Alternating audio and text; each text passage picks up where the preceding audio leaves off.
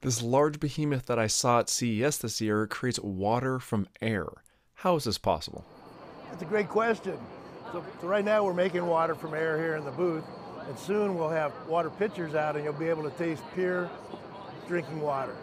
And so what we do is we take the humidity out of the water, we pump air into the machine, it gathers the water that's in the air.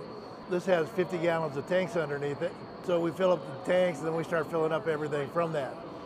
We do a lot with the government, but this is the very first day that it's been open to the consumer market. Oh, really? So you're catching it early on. This unit's designed to go next to a house and generate all the water you need for a house. It can replace a well, it can replace city water, and we make bigger units that can do even more. Well, if you can imagine two 55-gallon drums sitting here, they can refill those every day. Every day? Every day. If you go to genesissystems.com, you can look at our website and there's information there. A unit like this right now is $20,000.